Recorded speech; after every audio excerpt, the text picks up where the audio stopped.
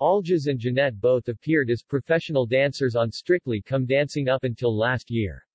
However, this year Janette decided to take a step away from the dance floor and instead, she is hosting the BBC spin-off show, It Takes Two with Ryland Clark Neal. Meanwhile, Aljaz has been partnered with Sarah Davies, and the dynamic duo have been keeping BBC viewers entertained with their energetic performances. The current series of the dance competition is in full swing, however, during an appearance on Steph's Packed Lunch, Aljaz admitted he and Janette may move when the series comes to an end. Host Steph McGovern asked, "Are you going to move to the north with Janette, Aljaz?" The dancer put his hands in the air and enthusiastically replied, "I can't wait, Steph." Elsewhere in the interview, Aljaz spoke about Diane Buswell and Robert Webb's sudden exit from the competition. The Peep Show star was forced to quit the series due to ill health.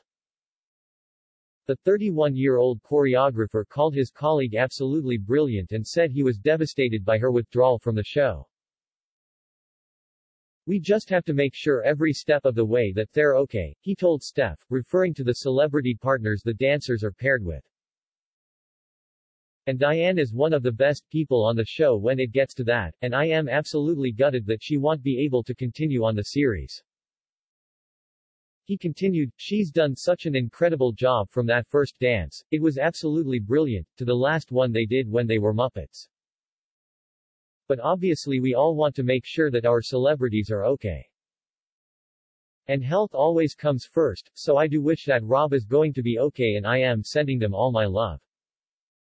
It comes after Hugo Monye and Oti Mabuse were also forced to withdraw from this Saturday's program.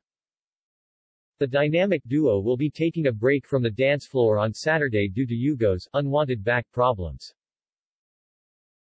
The former rugby star took to social media on Thursday to confirm the news.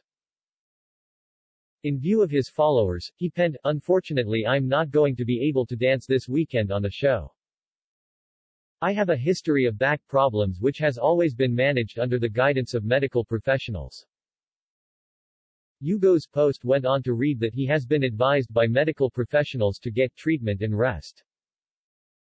He continued, "Unfortunately, this has been causing me some unwanted problems this week. I have been advised by medical professionals and with huge support from Strictly to get some treatment rest to ensure that I can get myself back to full capacity fighting fit for next week. Gutted OTI I won't be dancing this weekend but wishing all the other contestants the best of luck, will be cheering them on from home." At BBC Strictly, Hugo concluded.